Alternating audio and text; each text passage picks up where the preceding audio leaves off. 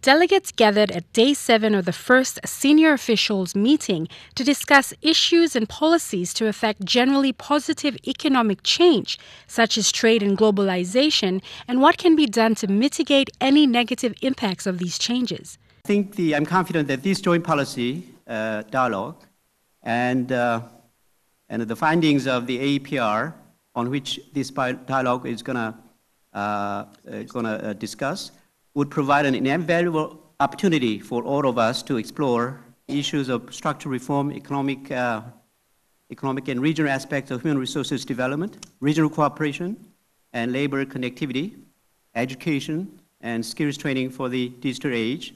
active labor market policies, and social protection. This was the first time a joint committee made up of the APEC Economic Committee and the Human Resources Development Working Group came together to discuss the issues. Leanne Jarari, National EMTV News.